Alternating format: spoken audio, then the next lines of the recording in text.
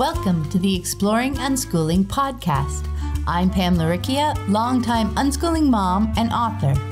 Join me and my wonderful guests for interviews, information, and inspiration about unschooling and living joyfully with your family. You can find the episode show notes, your free introductory ebook, What is Unschooling, and lots more information at livingjoyfully.ca. And here's the show. Hello, everyone. I'm Pam Laricchia, and this is episode number 67 of the podcast.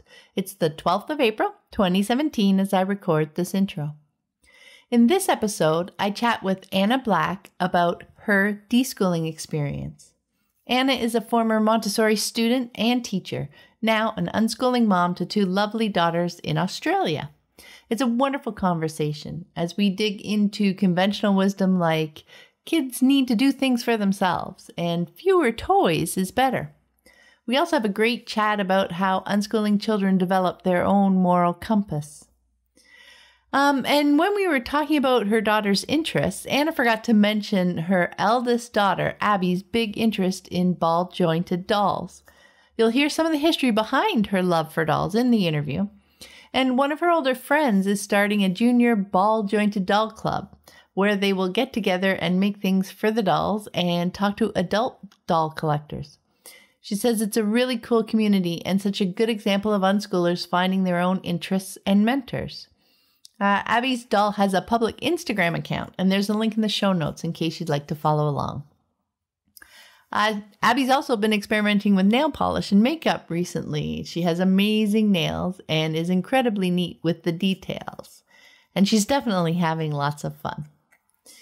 As for me, this week I've been enjoying the shift to warmer weather. Yay! And I definitely have the mosquito bites to prove it. I've also started reading the book Emma and I will be discussing in our book chat episode next month, Rethinking Autism. It's a collection of essays edited by Catherine Runswick Cole, Rebecca Mallet, and Sammy Tamimi. It's really interesting so far.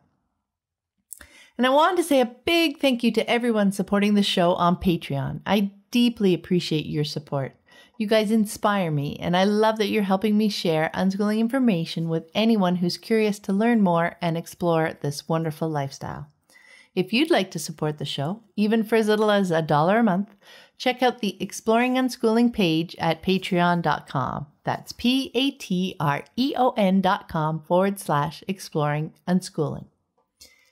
And this week's quote is from our guest, Anna. One of the greatest things that I think unschooling has given me and our whole family is the idea that it's actually okay to be nice to your kids. Now, let that sink in for a minute. It's okay to be nice to your kids. Conventional society has gotten so far away from seeing children as people. Parenting has become just another job that we have to do to train them to be productive adults. But children aren't material assets for us to shape and mold. They are people. And I love that Anna sees that as one of the most valuable shifts that has come with unschooling. It's okay to be nice to your kids. It's beautiful. And now on to the interview with Anna.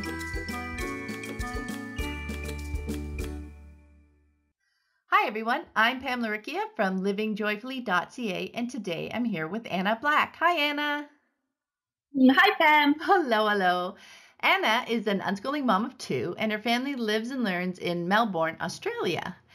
Anna actually helps with creating the transcripts for the podcast, and after falling into an interesting chat about deschooling, I was excited when she agreed to share her experience in more detail on the podcast. So, to get us started, Anna, can you share with us a bit about you and your family and how you first came across the idea of unschooling? Yes. Well, my husband and I met in high school, so we've been together a long time. But we didn't have our first baby until we were 34, so there was a long period of time there. And before that, I was a Montessori teacher. I also went to a Montessori school, and my mother is a Montessori teacher. So I'm probably about as Montessori as it's possible to be, or I was. So anyway, that's what I was doing before my first daughter was born. And she was, I guess, probably high needsy kind of baby. So she, she didn't sleep. She needed a lot of touch and comfort. And so we moved pretty quickly into an attachment parenting kind of way of being with her. She just exploded all my ideas of how a baby would be, basically. Yeah. And yeah, like they do, I guess. But I've actually always thought if she had been an easier baby, we wouldn't be here at all. She's it's really because of her that we've become this way at all. So yeah, so I think probably from moving from an attachment parenting type of community, mostly online, although I also had quite a few friends because our version of do you have the La Leche League in Canada? Yeah, we do. Yeah, we don't have that. We have our own sort of version, which is the Australian Breastfeeding Association. And I was a member of that, and I went to their meetings. Lots of attachment parenting of older kids as well as an online community. And the idea of not unschooling but homeschooling kept coming up in all of those. And I'd always thought the kids would go to Montessori kinders and Montessori schools, which I still did at that stage. But that was probably the first, looking at all the online type discussions was where I first saw. And I remember when I first saw the words radical unschooling, it was in this magazine that's not around anymore called Kindred Magazine. And it was actually written by a father about, and looking back now, it wasn't a very good description, but it was a kind of a description of moving from a very controlled, particularly around food and technology, way of being with their child. And looking back, what they did is just opened up the floodgates immediately. And I remember reading about how she was just allowed to eat 25 caramello koalas, which are these little chocolate things, and, watch Dora for 7 hours straight immediately. And I remember thinking, that sounds crazy. And just sort of dismissing it. But I remember that was the first time I saw the words radical unschooling together in that magazine. But then I went from a kind of home birth website here to their connected homeschooling site, and it was like a natural learning type site. And Sandra Dodd commented a little bit. Perhaps she must have had maybe a search engine or something where, and maybe she was notified about people discussing it. But she came on and explained a bit about unschooling and radical unschooling. And that's where I first started to read the Always Learning lists and some of her other writing. And it really all came from that. That is really cool. I love that, probably maybe somebody got in touch with her. That's the neat thing about the worldwide community, right? Somebody's always kind of pointing out, oh, there's this over here. Can you come out? Like I was tagged today in something. And after we chat, I'm going to go, because there's something, for a local kind of question that I can help with. So I think that's a really cool thing about the online community. Yes. I was wondering, with your Montessori background, which is very interesting, what it was. So now you've kind of heard of unschooling. You've had your vision of it kind of straightened out a bit, having encountered Sandra with a bit more of an idea of what it's all about. What was it that you found appealing about it at first, that you started looking at it in more detail? Well, probably with the Montessori background, there are quite a few commonalities, really, particularly around general learning. I think, especially if you go back and read her original books, which I had done because I had, studied and qualified, she focuses a lot on the power of children's concentration. and valuing that concentration and observing to look and see what's drawing them in and what they're interested in. And even if as an adult you can't see any value in that, to trust that that's what they need and that's where the learning's happening.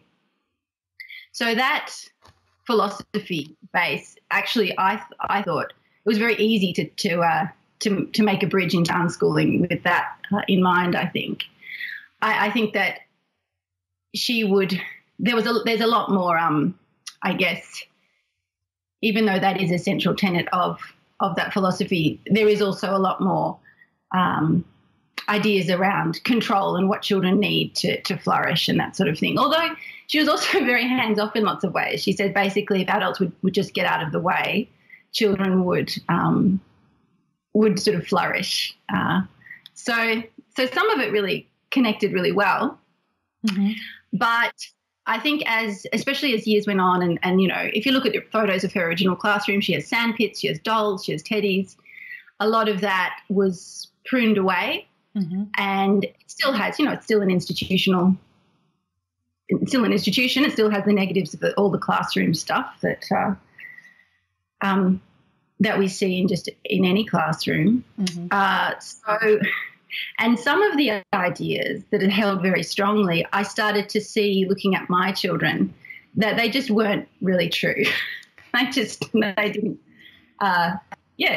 true. It wasn't. It wasn't true that they moved steadily through planes of development, and it wasn't true that those sorts of things just stopped making sense, I suppose. Plus, there was actually some scientific. I think Meredith Novak talks about this sometimes because she has a bit of a Montessori background too. The idea that there are sort of sensitive periods for learning, and if you miss them, then that's it. There's no point. Mm-hmm. And I think that has mostly been, or certainly been, challenged by kind of the latest neuroscientific research. So there was that sort of thing. Some of my I don't know. Some of the things I believed pretty strongly were starting to fall away a bit, and it made me look at everything, I think. I just started to see how my children and all children really, that they were less predictable and less sort of one size fits all type of. I think that's where I started to come away a bit and move towards unschooling, which is so much richer and less limiting. That's so interesting. Like it's very, very cool that you found the commonalities about in learning, but with your own experience with your own kids, there were some of the other aspects. I love that word, predictable. You know, you were talking about how you could see with them that their learning wasn't, you know, steady, predictable, and those windows, you know, so aspects of it were you were questioning from your own experience now, right? Yes, I was really, and I think that actually started way back when my first daughter was a newborn, mm-hmm. And she just didn't do what anybody said she should be doing. But when I gave her what I could see she needed just from being her mother, that was what worked. Mm-hmm. So that's when it started, I think, my moving away from the idea of kind of external predictability into really giving them what they really needed and what they thought they needed, not what I thought they needed. Yeah. And that it worked, right? Like you were saying, because so often you get these messages like you should be doing this, you should be doing this. But if I look to him, you know, because my eldest also started me off on this journey, right? Yes.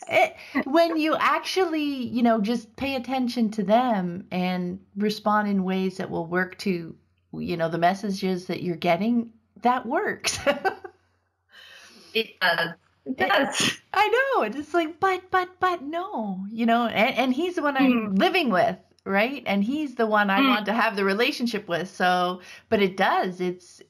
it takes a bit of fortitude to choose that over the conventional messages that you're hearing around you, right?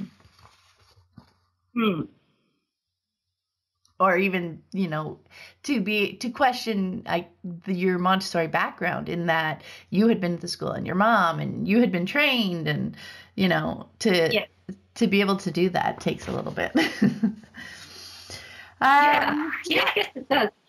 I realised I forgot to say early on how old my daughters are. Oh, okay. I've got Abby, who's 10. Abby is 10 now, and Evie is 7. Excellent. When I listen to the podcast, I like to know how old everyone's children are. That's how old mine are. Very cool. So did they ever end up going to Montessori? They did. Abby went at 3, because I was still very, very. By that stage, I thought, well, what I really want is I want to. Well, I was still thinking homeschool at that stage. Yeah. Homeschool her for primary school and maybe high school, but I really still very, very strongly believed in the importance of the Montessori environment between 3 and 6, because that's where all of her focus was, and certainly that's where my focus was. So I was still in that idea of there's special things about their brain, and the wonderful, beautiful equipment is really important to build those future skills. I was still very much in that. Most of what I was doing was focusing on what they would be like as adults. I was still very in that mindset at that point when she was 3. So I really couldn't let go of. I really felt that I would be, I guess, doing her a big disservice if she missed out on this beautiful environment. And there was a beautiful Montessori preschool nearby. I knew the teacher well. I knew her training, so I really trusted the environment, because there are a lot of bad centres out there. So she did. She went at 3, and she didn't love it, I have to say. She tolerated it, I would say, most of the time. She made some lovely friends who she's still friends with today. And by the time she was 5 turning 6, which was her last year there, she had a great year. And if you ask her, she'll say she loved kinder, which is not true, but it's 1/3 true, I suppose. She didn't like the first 2 years she was there, but she did love the 3rd year she was there. My other daughter, Evie, who is nearly 3 years younger, she did 1 year. So she just went as a 3-year-old for a bit, and she quite liked it. But by the time Abby was finishing and we decided we were going to homeschool, we gave Evie the choice. We said, do you want to go back to kinder, or do you want to stay at home with Mummy and Abby? And that's what she chose to do, which I knew she would. Because that's who she is. But, yeah, so that's how we did it. So they did both do some, and Abby did quite a lot. Okay, so what did the first few months of your actual starting unschooling look like? So I'm just wondering if you started out, because you were talking about, homeschooling at first. Did you start with a little bit of structure and loosen up, or did you just kind of take almost like a vacation for a while and then just not get into the structure? Or I'm curious to hear what it was like for you guys. Yeah. No, because by that time I'd really come fully to unschooling, and I had read a few things, recommendations saying just live as though it's a holiday, just how you go. And I knew we'd have some adjusting to do. We were also about to move house, so that was another big change that was happening around that time. So we finished, because our school years are a bit different to yours, I think we finished in December. So we finished up, and we had sort of the 6-week holiday, and we just kept going. We didn't really ever have any kind of structure. I don't do particularly well with structure. Doesn't suit me at all. And it doesn't really suit either of the girls, which is handy. I've got friends where that's they're kind of more like me, and their kids really thrive with more predictability. But my girls are both a bit like me, so we like to be spontaneous.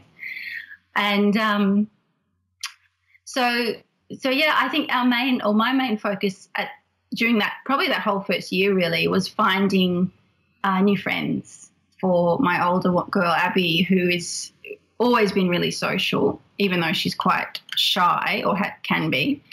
Her friends are really important to her. And she had lost all of her kin friends, which she would have anyway because they were all going to different schools, but that's not, she didn't really understand that. Yeah. So, my main focus during certainly the first 6 months, and I would say even the first year, was finding children that she connected with. And we were really lucky. We went to a couple of meets of just a park day, a homeschool park day, and she made a friend straight away, which she always does if you put her in with kids. I just took her to a birthday party on the Saturday. She only knew the birthday girl. And by the end of the party, she was just, she knew everybody. They're all, she draws people. She's very charismatic. She's a lovely, lovely kid. So we found a couple of friends pretty quickly, and then we went to Sandra Dodd came out to Melbourne and other parts of Australia too, and she did a 2-day sort of seminar. Mm-hmm. I think it was in about April of that first year.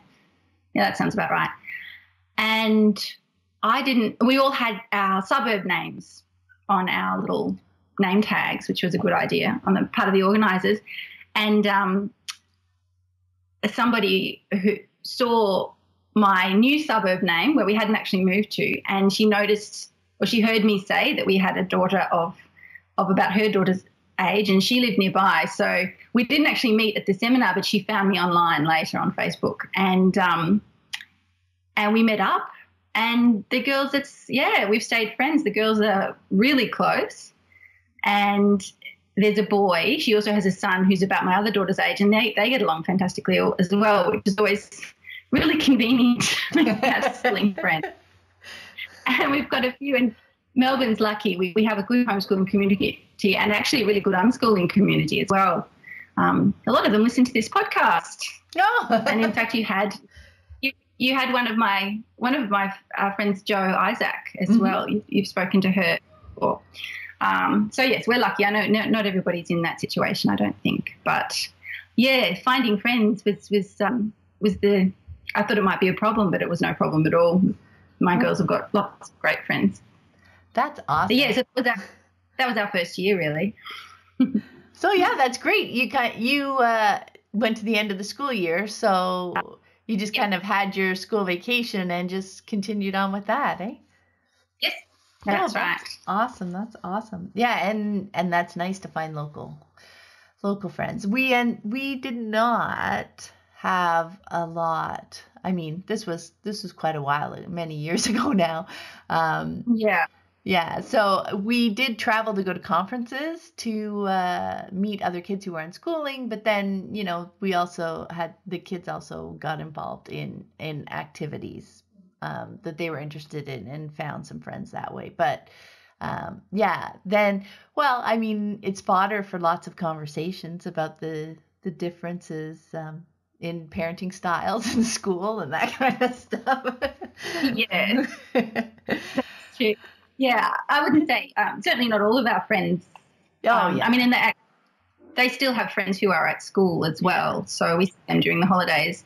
And they have made a few friends from activities, but their best friends are all other homeschool kids. Mm-hmm. Yeah. Who, it's a time thing as much as anything else, I think. Exactly, yeah. They're much more available. Yes. So I think one of the conventional ideas that we wrestle with as we deschool is that to foster independence, we should never do things for the child that they can do for themselves. But with unschooling, that logic doesn't hold. I mean, I know, speaking of conventional parents, there was a lot of times where the parents would say, well, you can do that. You tie your shoes, you do this. But with unschooling, we do things for our children when they want us to, regardless of whether they can do it for themselves. And I was wondering if you could share how you worked through that shift. Yeah, that was probably one of the big shifts, because that is a very very Montessori idea. Independence is really seen as an important building block in children's character, and it helps them feel good about themselves. And so I think it comes from a really positive place. Yeah. This idea of fostering independence. It's not, it's not at least not in a Montessori classroom. It's not a convenience thing. Mm-hmm. It really is considered to be vital for the child's integration of their personality, which is a much harder thing to let go of than it's a bit more annoying for me to have to tie their shoes. If you think that you're doing something that might damage your child by tying their shoes, that's a little bit more difficult to let go of. But I think it was just reading, and I remember I was letting go of all my ideas around the idea that children and adults were different. Mm-hmm. That was a big part of it, was that you have to relate to children in a completely different way to how you relate to adults. And not that I'd ever really spoken to them differently, but the idea that they were different, that their brains were different, that they needed different things, I think, was a big part. I had to let go of a lot of that. And I think it was probably Joyce Federal has written a lot about, would you help a friend? Would you help your husband? Would you help your sister if they asked you to? Is it nice when somebody makes you a cup of tea, even though you can make a cup of tea yourself? Yeah. And that was a bit of a light bulb. I thought, oh yeah, of course, it's nice when people do things for you. Why would that be any different for children? And it just means that allowing them to be, if they feel like it, to be babies again, or be big kids if they want to be. So that was, I think that was probably where I came from with that. And I know that's in the next part, but I think I'll say it here. One of the greatest things that I think unschooling has given me and our whole family, I suppose, is the idea that it's actually okay to be nice to your kids. Yeah. That's fine. You don't have to, I don't know. I mean, it sounds so silly to say that, doesn't it? But but it's really, really true. It's not going to damage them if you are as nice as possible to them. I don't know. It just seems like such a funny thing to say. But I know. Yeah. Just everywhere, this pervasive idea that it is not okay to be nice to them. It's just everywhere. And yeah, so that's been so freeing, just thinking I can carry her if she wants to be carried, or I can sleep, I can go to sleep with her for as long as she wants me to, or I can make pretty plates of food up even though they can do it themselves. And in fact, my 10-year-old's much better at that than I am now. All those sorts of things, just nice little things that you can do for them. Anyway, it's about the relationship, right? I mean, when, I think people are always so worried if I do that for them, they're going to expect me to do it forever. And Joyce's, she always brings it back to, adults' relationships, right? Yeah. If you do something for a friend, does your friend expect you to do that for, next time and next time and next time? No, it's when you can help out and it's appreciated. And to be able to change that and realize that kids are people too, right? Mm-hmm. That they don't have to tie their shoes 300 times so that they'll be able to do it when they're adults or something. I know it does seem silly when you start trying to talk about it, but it really is a pervasive attitude that kids need to be able to look after themselves as quickly as possible, right? And they need to be able to do it. They need to be able to do it. They need to have been doing it for 10 years before they leave home. They can do it the next time, right? We have YouTube now. You don't need to scrub a toilet for 10 years to work out how to do it. It's just look it up. It's fine. And they know how to look things up. Yeah. And I think also it's just more of that either or the black and white type thinking because, of course, a lot of kids really want to do things for themselves most of the time. Or they want to do certain things for themselves and not other things. My 7-year-old is like that. She is really fiercely independent about a lot of things, but then not others. So you can't say yes always or no always or this is always good or this is always bad, because it really just depends. And, that's another thing that crossed my mind when you were mentioning that. We don't know what's going through their mind at that particular moment when they want to be independent and they want to do it themselves, right? We can use our patience to let them do it at their pace and their speed, because it's something in that moment they really want to do. And then maybe in the next moment there's something else and they would really like us to do it for them, and we don't need to know exactly why they want to do A and not do B, but there's reasons. They have reasons. So whether it's our patience to do something for them that we know they can do, but they want us to do it or us to help, and then patience for when they want the time and space to do it themselves. It's all about really respecting them as a person, right? And helping them out as we can in whatever way they're asking for. Yes, exactly. Yeah. You mentioned to me earlier that one of your biggest shifts coming to unschooling was around general abundance. And I was hoping that you could explain what that looked like for you, because that was really interesting.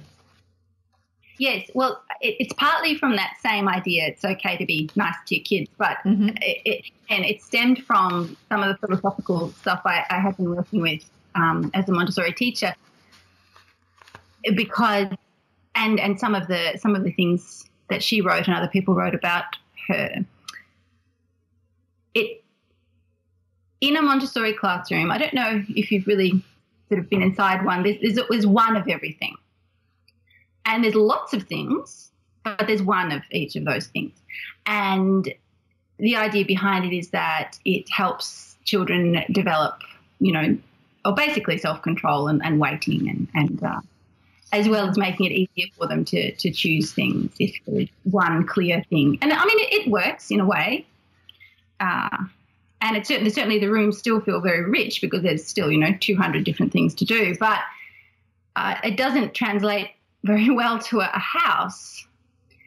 But I remember I had very strongly taken on board the idea that children couldn't bond to lots of dolls or lots of cuddly toys. So they should have one each, one of each.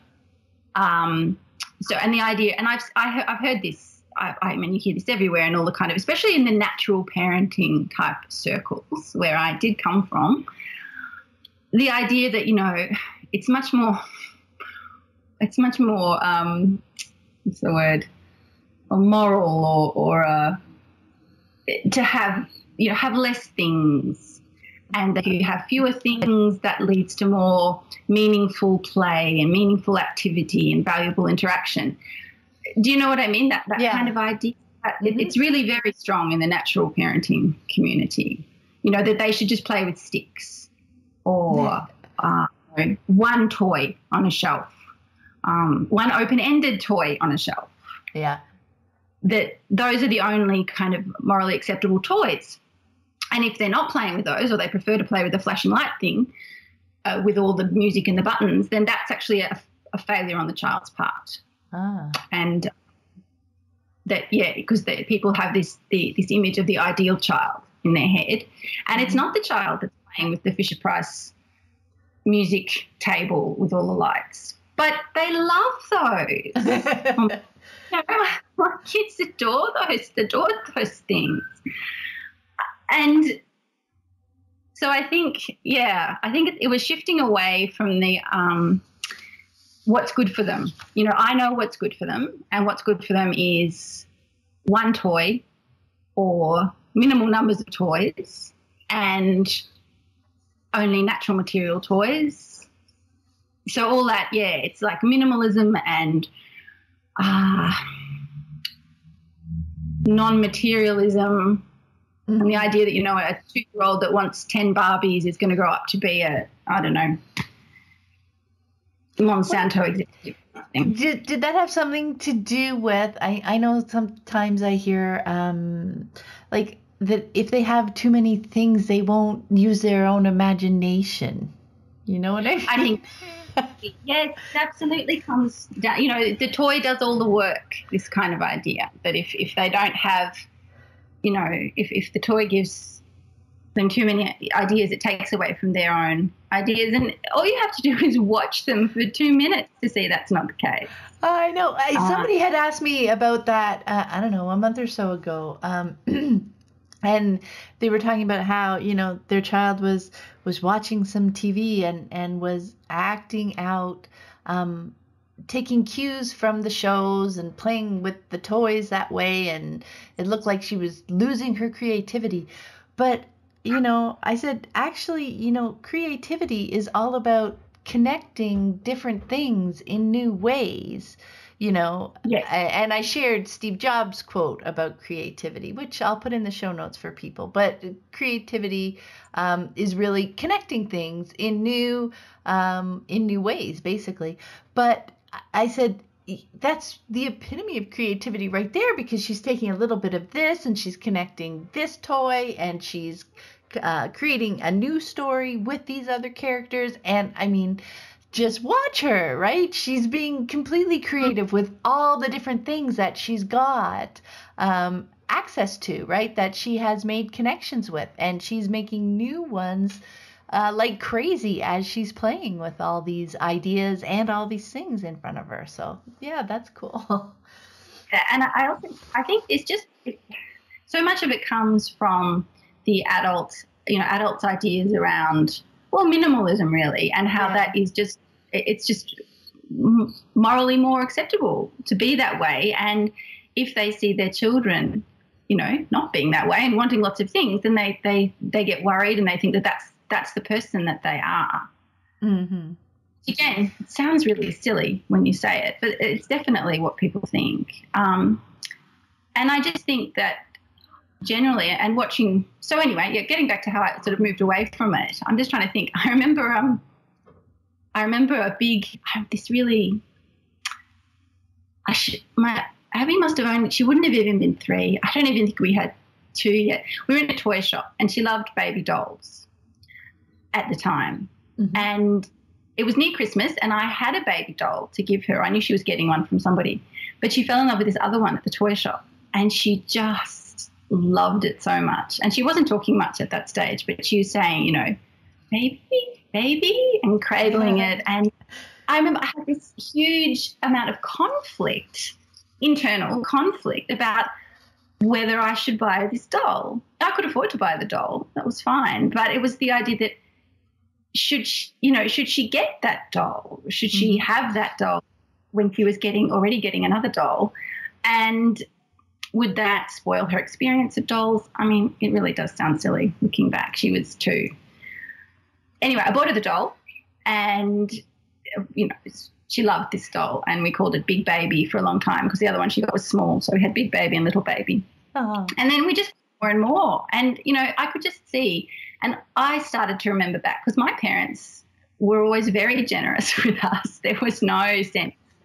Whatever they could get for us, they would get for us. And Christmas was huge at our house. So I just remember looking back and, you know, the joy of a new Barbie, even if you had a whole pile of other Barbies. I really remembered how sincere that was and how, you know, how many happy memories I had around that sort of thing. And I just wanted them to have that. Mm. I didn't want, and I basically just threw all of that out and I started to look a lot more at what they were really doing. And I remember I had to just talk with a friend. It was around Christmas, you know, it often comes up around Christmas. And that stupid poem that people say that something to wear, something to read, something they want, something they need, you know, you get 4 things. Just why? Why? I don't understand. Do people think that children will do that and that they will then take on the kind of morality behind that? How? They'll just be resentful. It's just imposing adult values on a child and expecting them to then take those on. And that's not how it works at all. I was going to mention, even if the parents are feeling minimalistic, maybe, you know what I mean? If they find that's their preference, but to not impose that, on their children, because that may not be. They may have those values. It's not my job to value what I value. It's my job to support them in their own values. Yeah, as they explore and figure out what those are, and that's the whole piece. There's nothing wrong with sharing our perspective on things, but as long as, I always hesitate to say that only because, it's so easy to share it with a lot of loaded expectations kind of behind it, and kids are smart. Yeah. They can figure that stuff out. Yeah. I also think it's disingenuous to say, well, I'm just, I want to share my opinion, or I want to, this is my perspective. I need to be able to share my own thoughts and values as a parent to a child, because the power differential is so extreme. Exactly. Yeah. You're not sharing with a friend. You're sharing with a developing personality who looks up to you. I mean, even, I hate it when my mother doesn't approve of something I've done. Mm-hmm. And I'm 44. So it's not a fair transaction. It's disingenuous to say it's the same as sharing with a friend or a partner or whatever, because it's not the same. Yeah, especially if you're bringing up the conversation, right? If it's something that comes up in conversation and just, a word here, a sentence there, that's when they're interested. That's when it's information that they're looking for. That's when they're curious about it. But for us to bring it up, that comes with more power, doesn't it? Mm. And I think it helps to, I do generally believe that there isn't an absolute right, usually. Yeah. I guess there are certain instances when there is, but they're not asking me if I think human trafficking is a good idea. They're saying, what if we don't always recycle everything? It's that sort of thing. But so when my girls ask me things, I do tell them bits and pieces about what I think, but I also say not everybody thinks that, and some people think this, and what do you think? And so I don't talk a lot about what I think about, actually. Mm-hmm. Yeah, that was something was actually really important for me, that I found so helpful and freeing, was not saying a lot, not offering up too much of my opinions, because to see them figuring out and making connections, and that next step was just fascinating to see how, and they figured stuff out, logically, and, they had reasonable and interesting opinions about things. And if I kept jumping in too much, they wouldn't have the freedom, or the space to make those connections on their own, if I kept jumping in, trying to put in my 2 cents all the time, right? That's right. And I don't know if it's just, I'm thinking particularly of my older daughter right now, but I don't know if it's just her personality, or because she's had lots of time to think about things because she doesn't have to go to school. But she has very, deep thoughts and opinions about things. One of the things most recently, and we have a dog, and he's a purebred dog. He's from a breeder who's an excellent breeder, very ethical, but he's not a rescue dog. He's not, we didn't adopt him from a shelter. Mm-hmm. And Abby feels really guilty about that. And she has talked to me about it quite a bit. And we've had all kinds of conversations about the different ways we can support animals. And she's planning at the moment to hold a fundraising stall. She actually has done it before. She raised about $100 for a couple of different animal charities, but she's going to do it again. But I never thought about that sort of thing when I was 10. Yeah. It's just, I know. Yes, space that she's having to develop her own kind of moral compass, I suppose. And she said to me, you know, when I grow up, I'm only going to have animals from rescues, which is great. It's obviously not how I feel because I bought our dog. But she doesn't have to feel the way I feel. She's also a vegetarian. I am too, so that kind of goes together. But I think she's having the space to develop her own ethics. Mm-hmm. I'm not stomping all over her with mine. It's so true. And I think that's one of the huge pieces is because conventionally we worry so much that, you know, we need to, that is something that we need to teach our children, right? Yes. Yet they, if you can step back, you know, not ignore, but give them that space. It's amazing that, you know, the ethics, the morality, the opinion, the everything that they will develop. Like my daughter, she's been vegetarian since, I don't know, 10, 11 maybe, and nobody else in the family was. She just, you know, came up and said one day, you know, this is what I'm doing and these are the reasons. And, you know, that was great and that was fine. And she still is. And she's, you know, in her 20s now. They will think for themselves, right? Yes.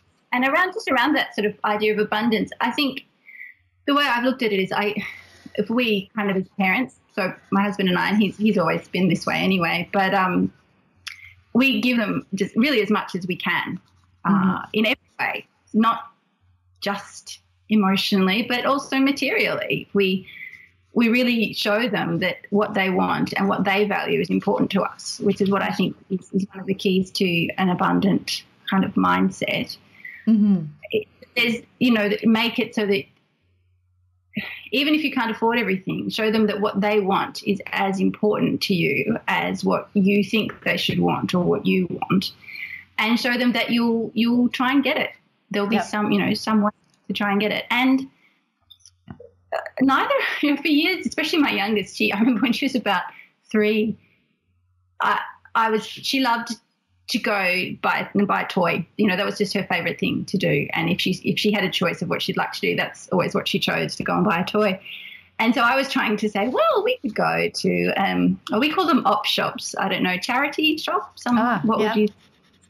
We call them op shops.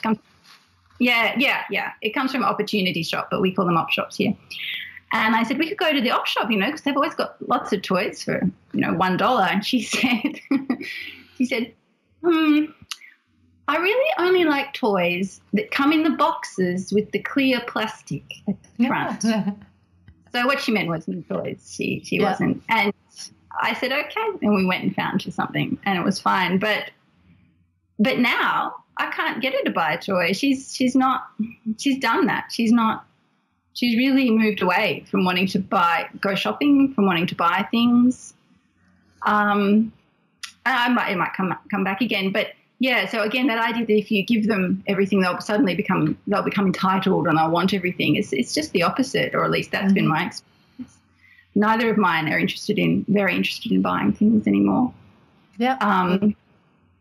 Yeah. It's been my experience as well. And it makes sense from the whole, you know, the psychology of scarcity, of course. It makes perfect sense. Absolutely, that's what happens. But somehow we can't translate that. I don't know why. Yeah. Well, we should probably move on to the next question. Okay. Again, from your Montessori background, where they hold quite conventional views on children's use of technology and the need to control access to that. I was hoping you could share a bit about your experience with that journey. Yeah, I'd say it's certainly not as strict as Steiner, for example.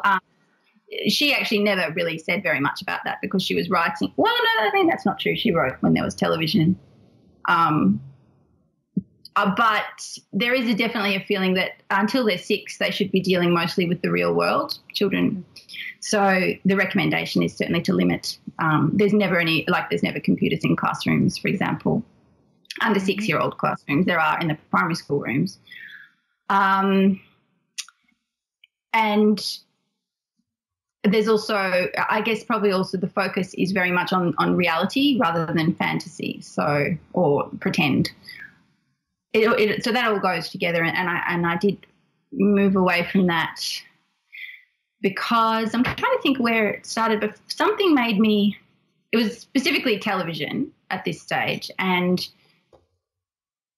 something made me decide to look up all the actual studies on the recommendations for, under twos television, and I read the ones I could find. I think they were the ones linked by the American Pediatric Association.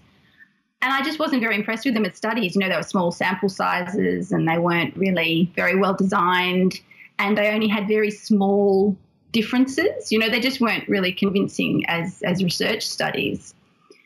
So, yeah, I think that was what made me start thinking, well, maybe that's just not true. The technology is a problem. Maybe it's just not true. And I was reading a lot about, all people radical unschoolers who had older children, and anyway, the idea that it was fine, that they did great things with technology. And yeah, so there was never really a lot of conflict around that with the kids, because I had started to read and let go of my ideas about that when Abby was about 3, and she really hadn't been asking. So I hadn't been, saying no.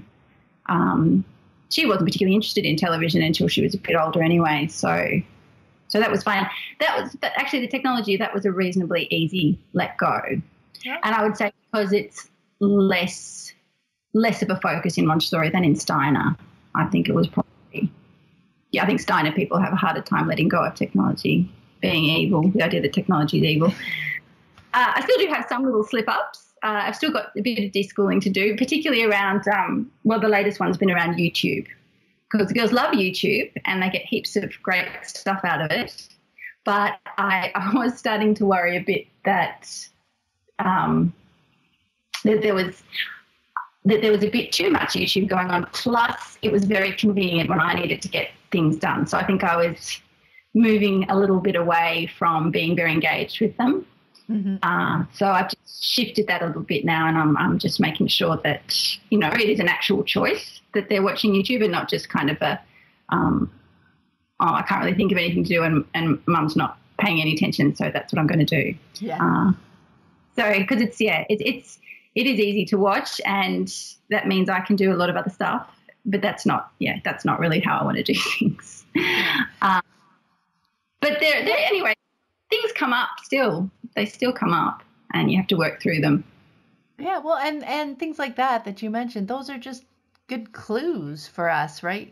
So we can check in with ourselves. Oh, is this a relationship thing? Am I feeling a little bit disconnected? What can I do to fix it? Yeah. Because life, those are just bits of life that come up, and we just want to be paying attention to them and digging in. What does this tell us?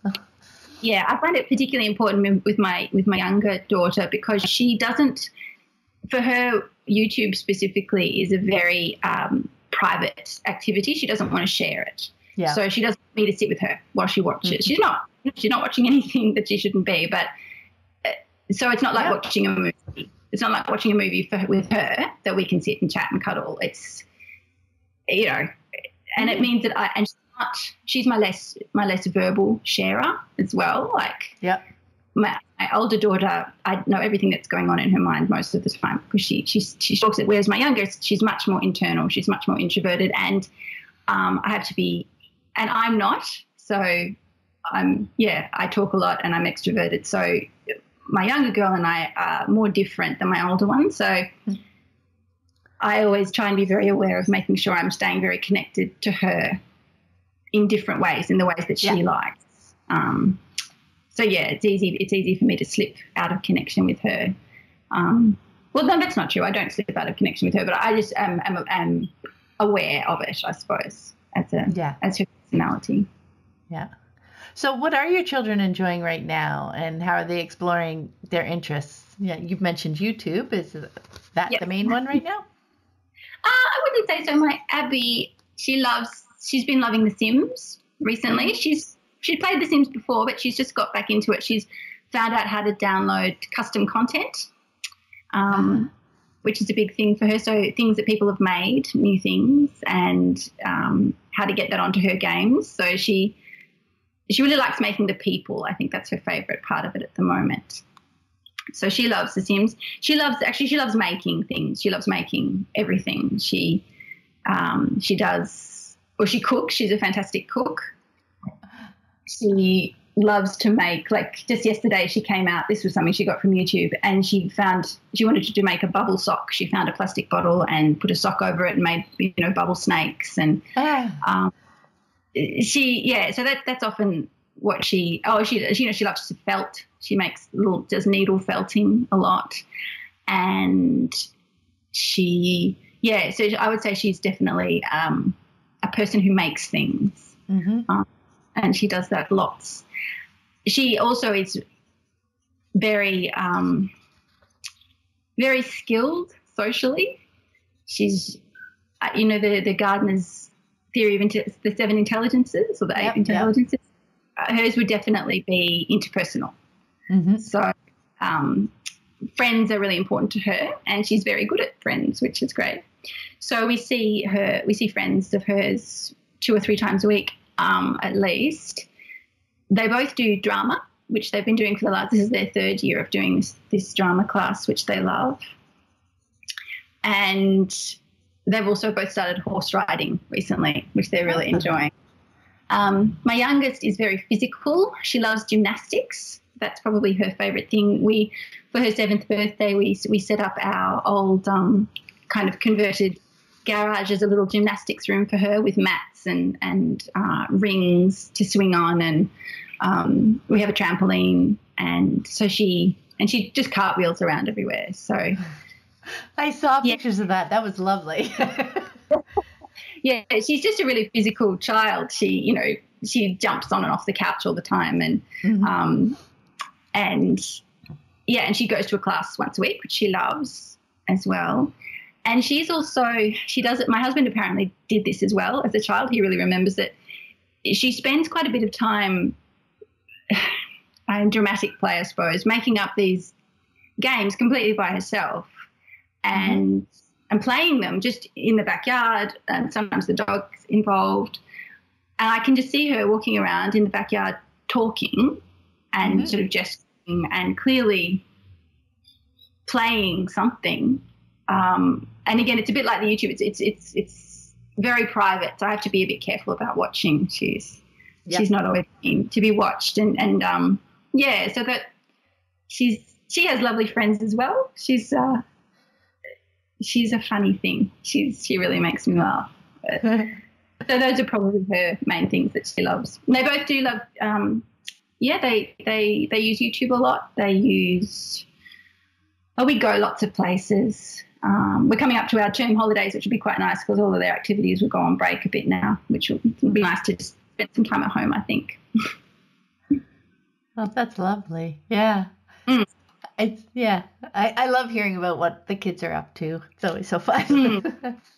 Yeah, very busy. Yeah. So I was curious how your husband's feeling about your unschooling lifestyle. Was he on board early on as you were transitioning to it, or what's his journey looked like up to this point? Well, I remember when I first raised the idea of just homeschooling when Abby was a baby, and he described his thought process as homeschooling. Only weirdos do that. And then the next thought was, hang on, but I hated school. So it's funny because he's actually a university lecturer, but he didn't like school, but he did love uni. So he very quickly accepted the idea of homeschooling. That was no problem. And I would say probably, especially when they were younger, he was the more natural unschooling parent. He never had any issues around things like abundance or doing whatever would help them be happy right then. As they got older, he's probably had a few more worries. Both of them read really well, but neither of them really read for pleasure, which he's a bit sad about, I think, because he loves to read. And actually I do too. So I think that's sometimes you just need to let go of what you thought they might like and look at what they do. So yeah, but apart from that, no, he's always been on board. He listened to a few of your podcasts though. I think the one with Roya. Oh yeah. He really enjoyed that, and it really kind of helped him feel good about what they might do, as adults. Mm-hmm. One of the things I actually mentioned earlier, one of the big things I've sort of come to do around to doing is not constantly thinking about how what we're doing now will affect what they're like, in 10 years. Mm-hmm. Because so much of kind of mainstream childhood is just preparing them to be adults. Yeah. It's not appreciating and making right now fantastic, because you're worried about the effect it's going to have on their kind of adult character. And yeah, I think he's probably a little bit slower to come to kind of that idea, because he worries about them as adults. Of course, he's their dad. He wants them to have a great life. So yeah, we have lots of, well, not lots, but we have had chats about that sort of thing. Yeah. Well, that's awesome. I'd be curious, what has surprised you most about your journey so far? I made a little note here, and I've just put that it's worked. I mean, I know my kids are still only young, but they really did learn to read without being taught. They really are lovely people that I think much, much better people than I am. Mm-hmm.